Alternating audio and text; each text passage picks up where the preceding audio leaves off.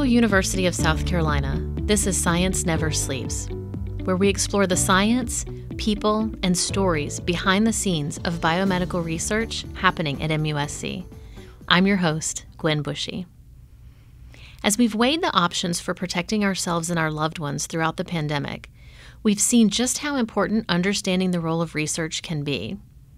During the past 2 years, we've had front row seats to research in action.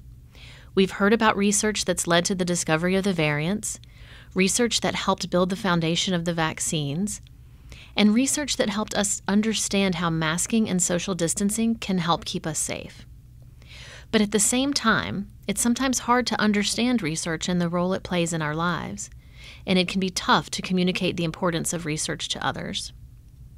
In this episode of Science Never Sleeps, we're going back to basics to ask, what is research and why is it important? Why should the quest for knowledge through research matter to us now? And what are the implications for the future? How can we continue to educate ourselves on the importance of research and build trust in the process? And how can we share this information with family, friends, and our communities so we can all be safer and healthier? Joining us to help answer these questions is Dr. Lori McMahon. Dr. McMahon is the Vice President for Research and a Professor of Neurobiology at the Medical University of South Carolina. She's a federally funded basic and translational neuroscience researcher who is nationally and internationally recognized for her work in the areas of neurodegenerative disease and neuropsychiatric illness, with a focus on synaptic plasticity and sex differences. Stay with us.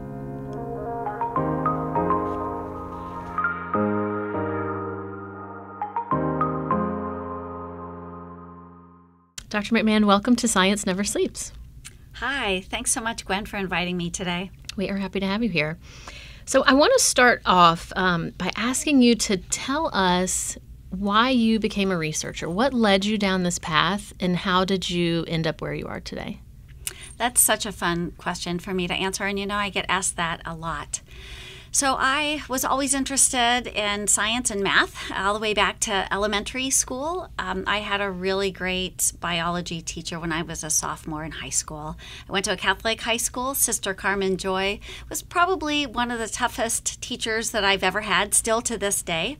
But she really inspired a sense of curiosity in me, the way she taught. And I was just fascinated about biological systems, how cells worked, and it really hooked me. And so I think it was probably my sophomore year of high school that I really realized that a career in science was what I wanted to do and what I had passion for.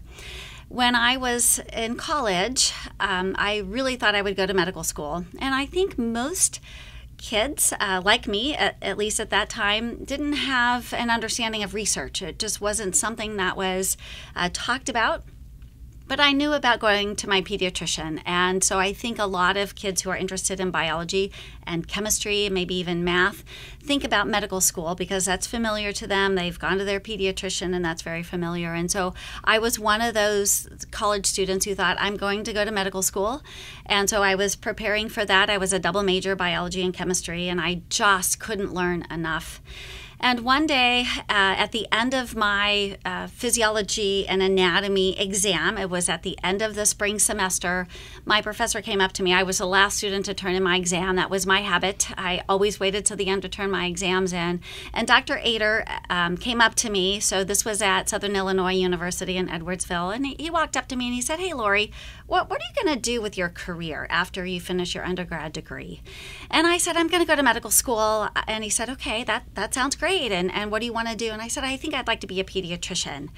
And he shook his head at me, and it really upset me at the time. And I said, "Well, Dr. Ader, do you think that's not the right thing for me?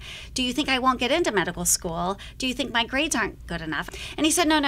You will be a great pediatrician. I just think that a career in research is better suited for you. I think you will enjoy it more. You're so curious. You ask so many questions in the classroom during lecture. And I just think that sense of discovery is where your passions are going to be. And so I reflected on that. That was at the end of my junior year of college. And so the next year, I spent some time doing research in a virology lab, and that really set me on my course to pursue a Ph.D. So I reflect on this a lot. I thank Dr. Ader. I've had an opportunity to thank him for inspiring me in that way, and I've never looked back. I've just been so honored and thrilled to have the career that I have. And how about the neurobiology side of it? How did you end up in that space? So that's also a really great question. So when I started thinking about graduate school, I saw a flyer.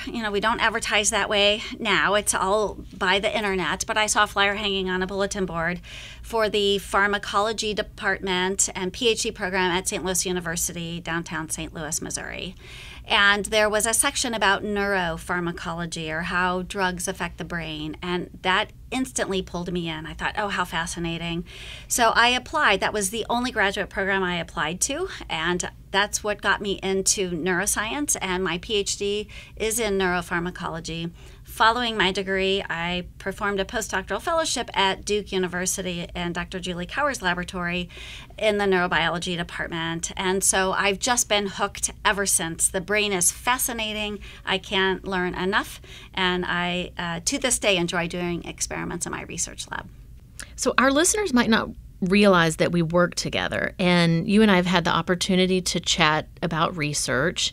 And in those conversations, you've referred to research as the quest for truth. But at the same time, you've also pointed out that those truths can change over time.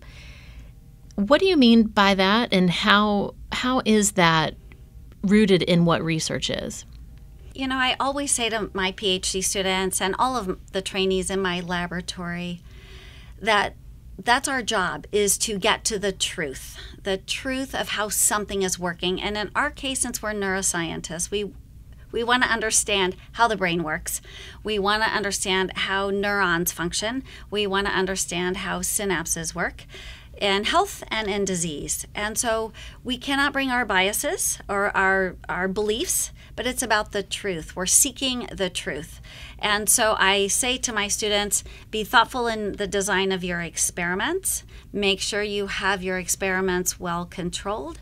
And then when you get the results, we'll analyze it, we'll interpret it, and we'll understand what it means. And so that's what I mean when I say we're seeking the truth. It's not our opinion.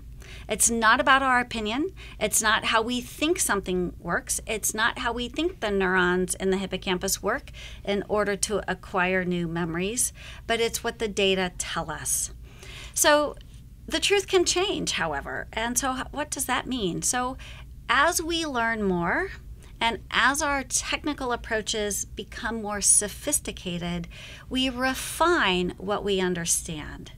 And so it's not that the original truth is wrong. It's just that we expand and have more detailed knowledge about how a process works. And so as our knowledge progresses and the information continues, we add to that original truth. And in some cases, we really revise how we approach the next experiment that we do based on the data that we find. So, I think third graders, fourth graders in their elementary school class, when they're listening to their science teacher, they learn about the scientific method. They learn what a hypothesis is. They learn about experiments and collecting data and analyzing it and interpreting it. But sometimes I think there is a disconnect. And as people who are not researchers continue in their life, they have a disconnect between what they have learned as a child and how they value and how they look at what researchers do today. So I think that trying to help the public understand what researchers are seeking to do and the knowledge that we're seeking to generate and how that knowledge gets refined over time is really important for everyone to understand, so that they have confidence in what the researchers are finding.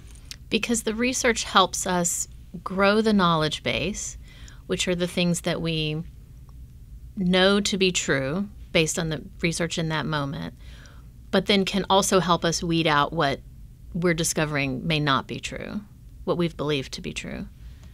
Right. And, the word believe is is a loaded word when it comes to research. And so we train our students to not say, I believe, because believe can be colored by opinion. And so it's not about opinion. It's about what the data show, what the data tell us. Often, as we learn more and we design the next experiment and we collect the results and we look at the results, there can be more than one interpretation. And so sometimes groups of scientists can do the same experiments, but they come to a separate conclusion because results are not always cut and dry. A lot of times, and I will say most times, results lead to more questions than answers. And so when the interpretation can be variable between groups of scientists, that just says more work needs to be done. More experiments are needed, more results need to be collected so that we can fully understand what it is that we're trying to learn about. So one of the things that I think is fascinating about research that I have learned is that it isn't just one thing. You can't just look at it and point at it and go, research is comprised of this. It's actually a spectrum of several different types of research, particularly in the biomedical space, which we're in here at MUSC.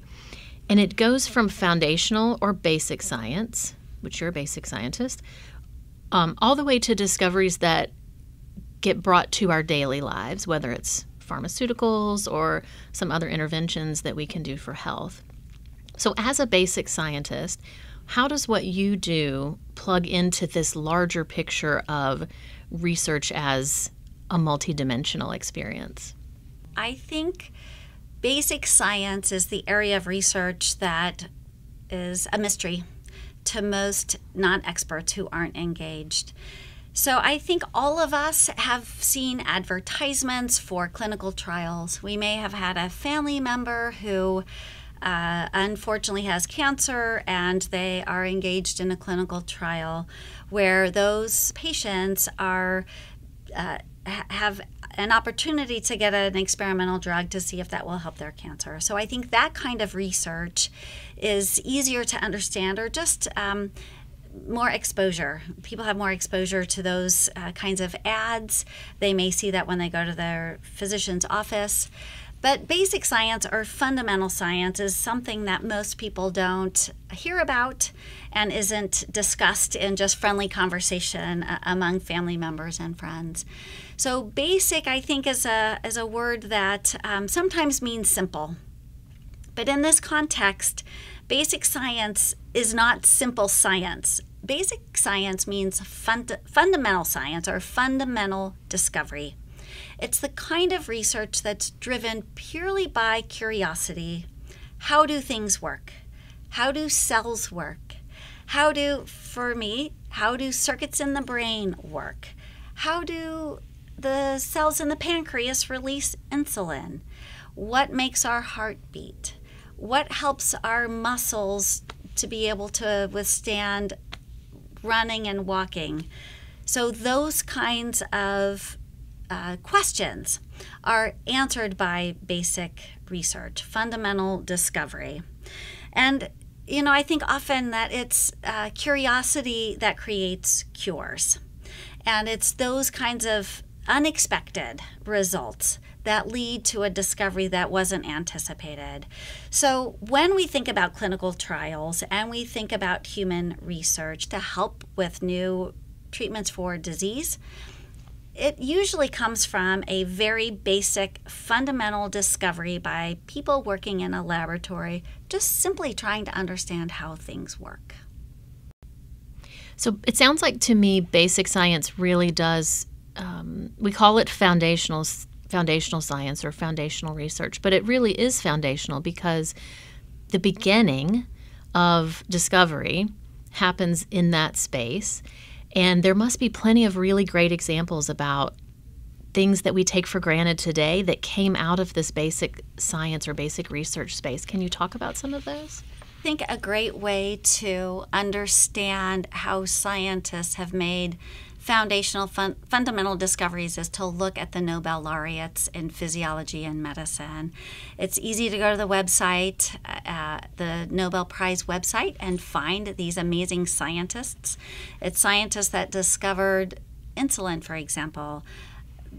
Medical doctors knew about diabetes, but they had no idea what caused it. And so the discovery of insulin in 1923 was really foundational for helping us to understand diabetes. There's also been Nobel Prize winners for discovering the virus that causes cervical cancer, for understanding which neurons in our brains help us to determine our place in space and help us with spatial navigation. Nobel Prize winners were awarded for understanding circadian rhythms and also many of the cancer therapies. It's really interesting that this past year, the Nobel Prize was for scientists who discovered receptors in our fingers that help us to understand temperature and touch.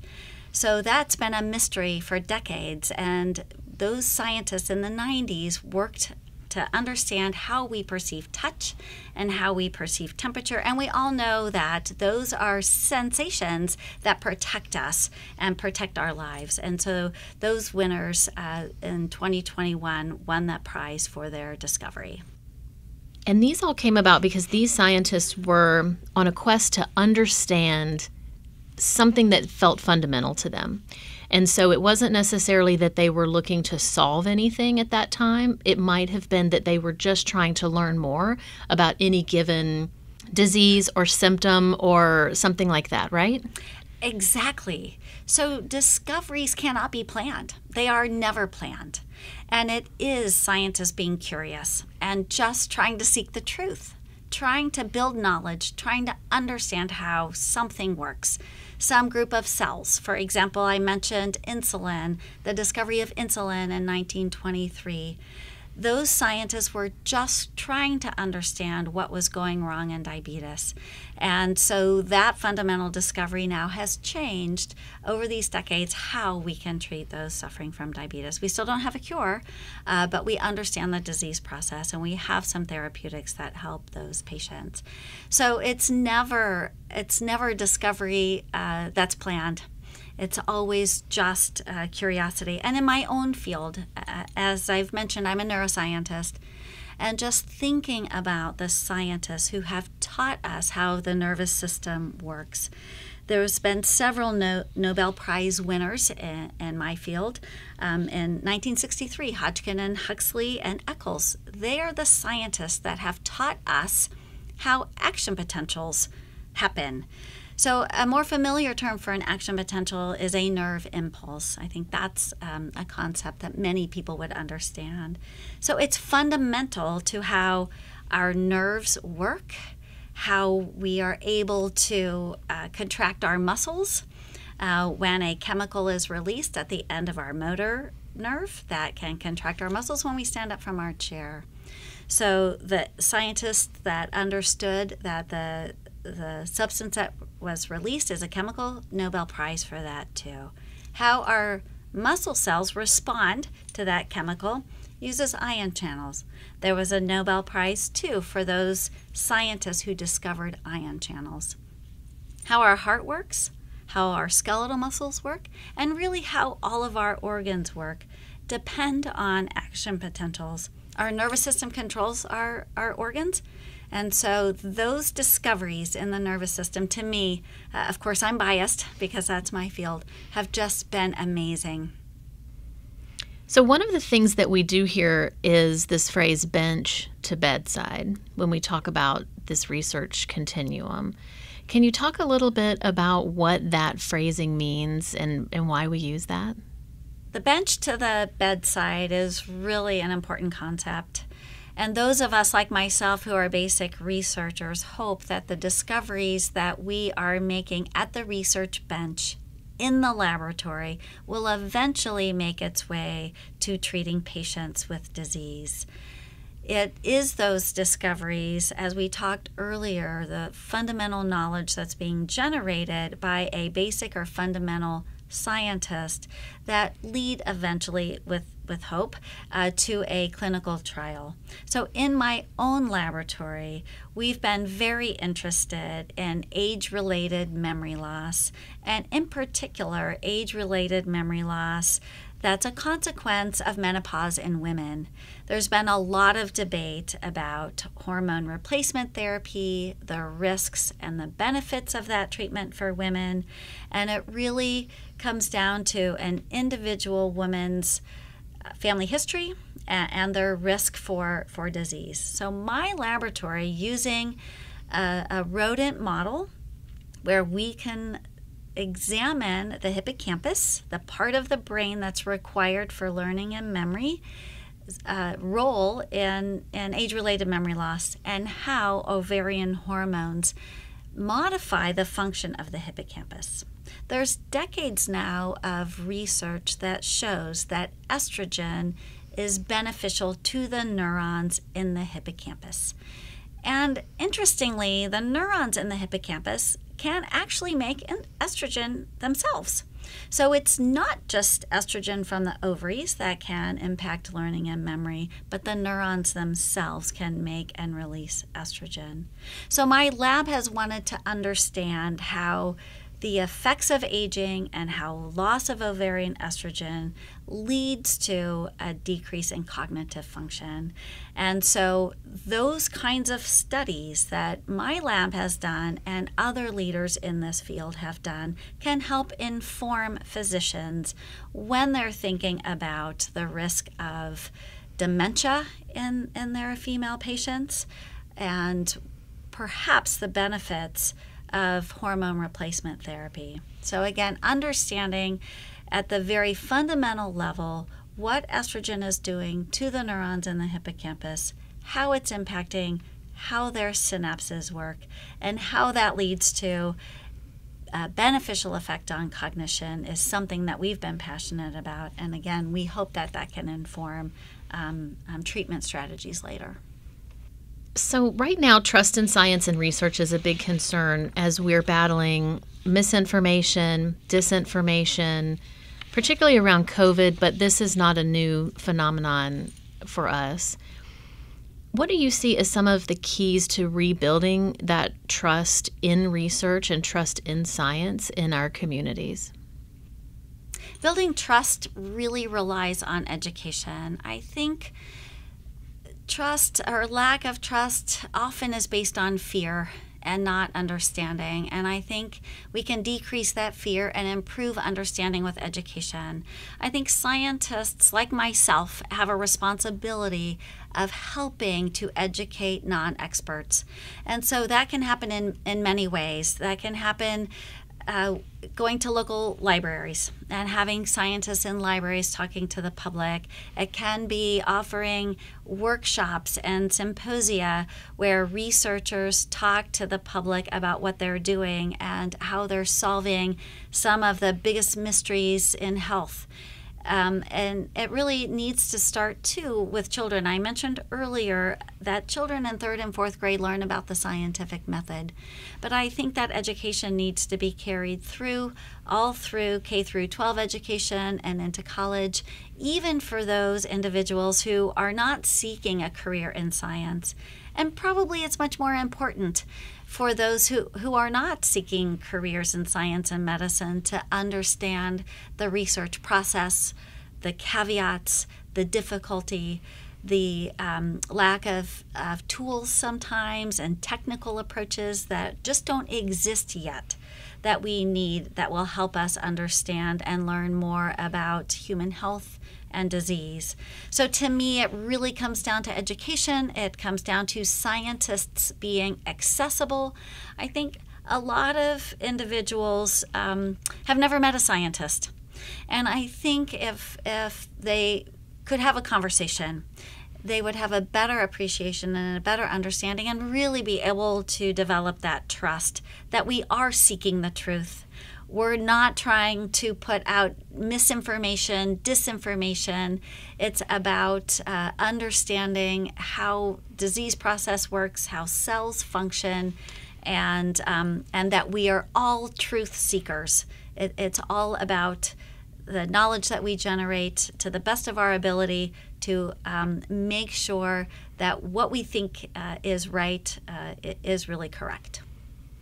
And so to that end, talking about finding what is right and finding the things that work, we think about good research. And I think that's been one of the big questions too, is how do we know something is good research? How do we know this is based on solid experimentation, solid evidence? What are some of the hallmarks of good research? What should we be looking for when we want to understand more about research? I think the key to good research, or being able to recognize good research, is research that's published in peer-reviewed articles. And peer review means a review of the data and the results, the analysis and the interpretation by our research peers. So when my laboratory submits an article for publication, we send it to journals who send our article out to our peers, to experts who can accurately judge the quality of our work, to make sure that we haven't overlooked something, to make sure that our experimental design was not as solid as it could be. And as a scientist, I value the peer review process. I get excited when reviewers send their comments back to us to help us improve our study, to help us look at it perhaps from a different angle, and in many cases to go back to the research bench and to do more experiments to clarify what we think we are understanding. So peer review is absolutely key. Our federal funding agencies have peer review process for grants that are submitted.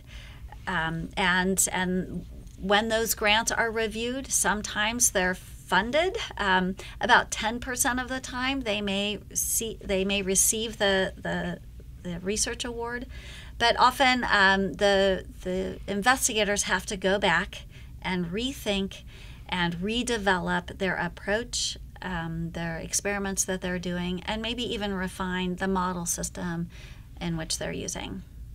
How can we be more informed about research in areas where we're interested? I think that's one of the things that's also come about lately, is encouraging people to go and find reputable information about the things that they're interested in. How do we best do that?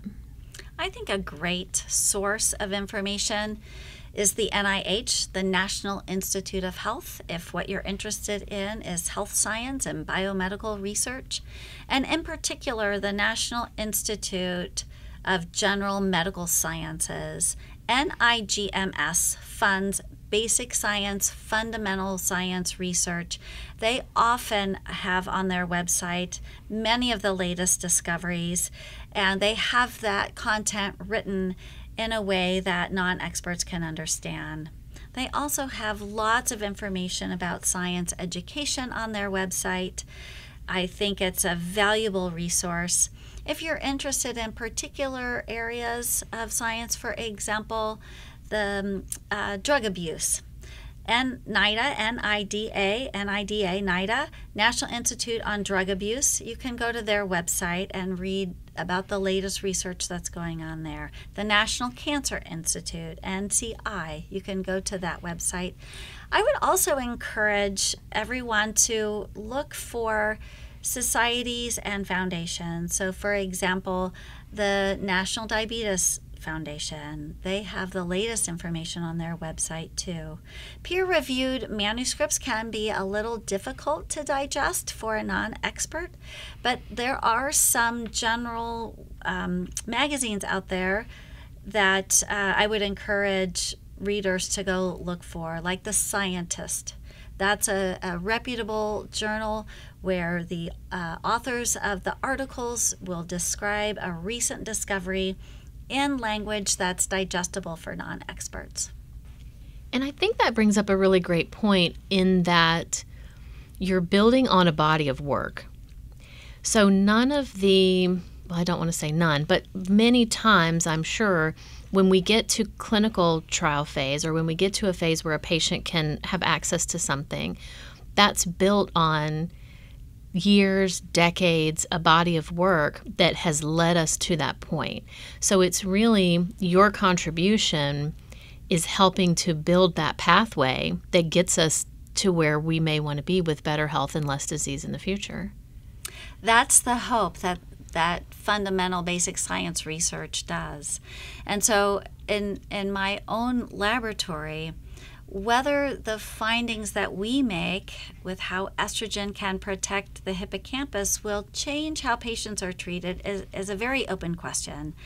We hope that it does, but it's going to take a lot more work. We know there are risks to hormone replacement therapy. We also know that there are increased risk in women for Alzheimer's disease after menopause. So how this fundamental work can help inform Alzheimer's risk, what's missing in the brain after menopause, how we might be able to intervene, maybe not with estrogen. Maybe it's not estrogen replacement that's the key, but understand the receptors, the molecules, the pathways. It may show us a different type of target to use a drug to enhance, perhaps that is less risky than taking estrogen. So the deeper we understand, the more knowledge we generate, the more opportunity there is to find better treatments, more effective treatments, treatments that have fewer side effects and have a much better beneficial effect on our patients. Dr. McMahon, thank you so much for being here today on Science Never Sleeps. Thank you so much, Gwen. It's been my pleasure. We've been talking to Dr. Lori McMahon, Vice President for Research at the Medical University of South Carolina, about research and why it matters. I want to take a moment to recognize Loretta Lynch Reichert, the former host of the Science Never Sleeps podcast. Loretta's vision brought this program to life and paved a path of excellence that we strive to follow. Loretta retired in November of 2021, and we want to close this episode by saying thank you for all you have done for MUSC. Loretta, you will be missed. You can find out more about the research happening at MUSC by visiting research.musc.edu. Have an idea for a future episode of Science Never Sleeps? Send us an email at scienceneversleeps@musc.edu. Science Never Sleeps is produced by the Office of the Vice President for Research at the Medical University of South Carolina. Special thanks to the Office of Instructional Technology and Faculty Resources for production support on this episode.